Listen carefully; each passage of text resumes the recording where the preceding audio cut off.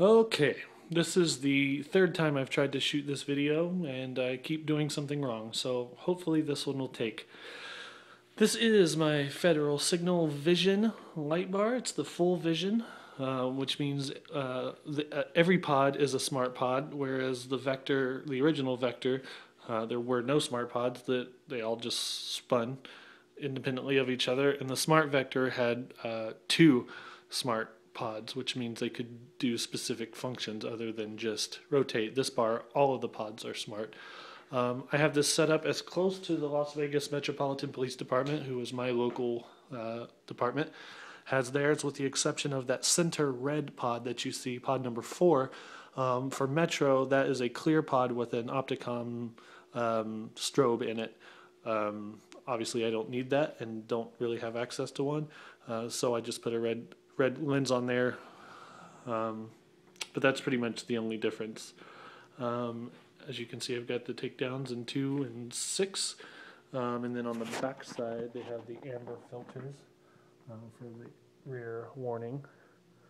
You can see that there. I'm having some issues with it. When I put it on the test bench here, it works perfectly.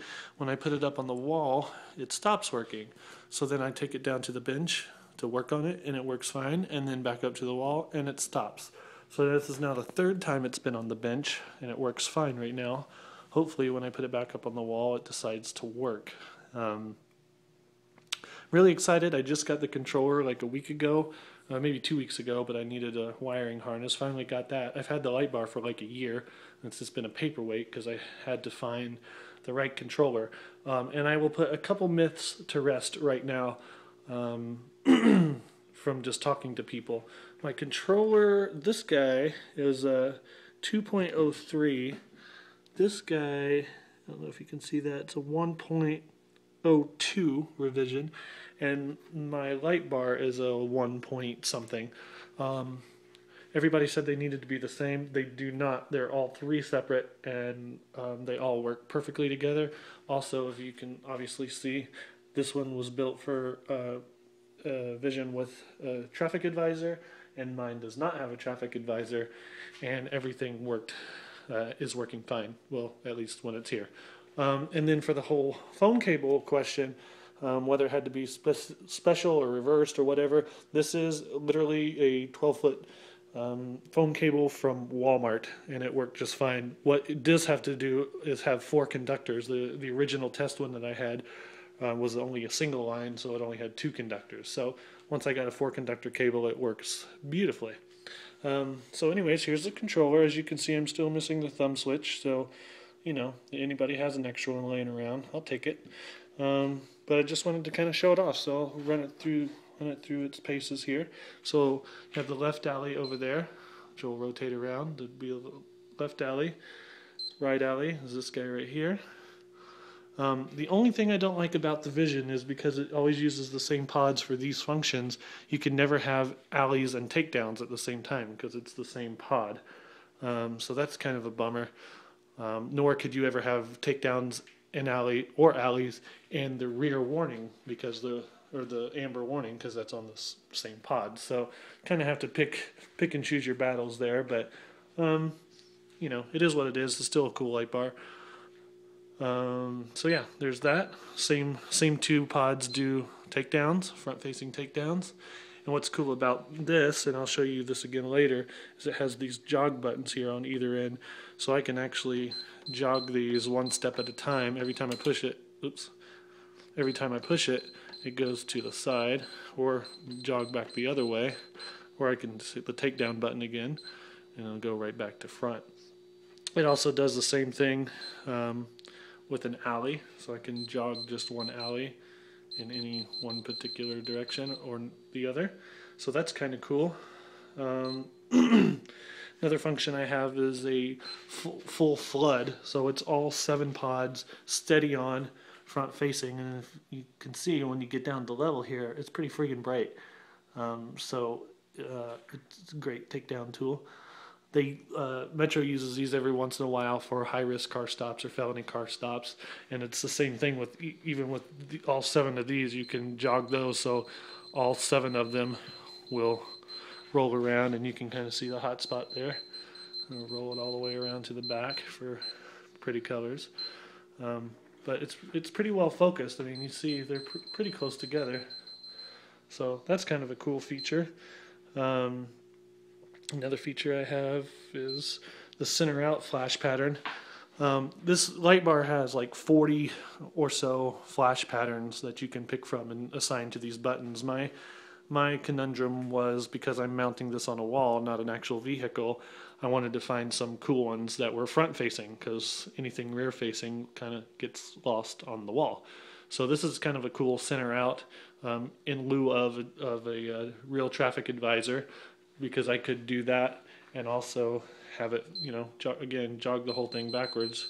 Oh, just kidding, I can't. But there is a rear-facing version of this, so you can essentially turn the whole light bar into a traffic advisor, and it does left, center out, and right. So that's kind of a cool thing. And as you can see, it rehomes itself after you turn off any function. And then I do have this alternating pattern that alternates the two white ones to the front and the two red ones to the back, as you can see. So that's kind of a cool one. That's about the only one that features anything rear-facing out of this whole programming that I did. So that was these buttons down here. That's what I was just showing you. Sorry, focus. That's what I was showing you. So then I have the slide switch. Obviously, first position is just another front-facing flash pattern. Inside 3 and the outside 2. And pretty bright. You're not gonna really lose that. Kind of a cool one. Second position oscillates most of the pods and rotates the outer two for full rotation. So, and just trying to get each one of these in line so you can kind of see what it would be like. And what's cool about all of these pods being smart pods is, if you see the center pod here, my finger's dead center, it's rotating dead center back and forth. If you move to the outside, this one rotates a little to the outside, and then this one rotates almost completely to the outside, and then replicates that on the other side going that way. So you essentially have 180 full degrees of oscillation just out of those 5 pods. And because they're smart pods, they know where to go every time. So that's kind of a cool feature. Another one of the many cool features of the smart pods.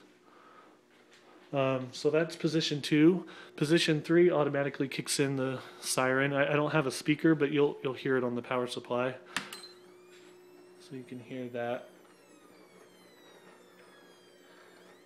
And that basically gets everything spinning with the exception of that center oscillator. Again, this would be an Opticom for the actual Vegas bars.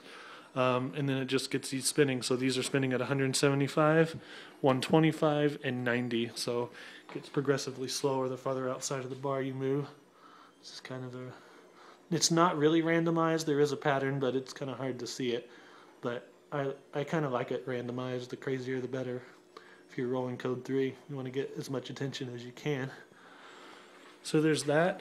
Obviously you have the other sounds. You have yelp, and then what they call priority, which is hyper yelp. You also have an air horn.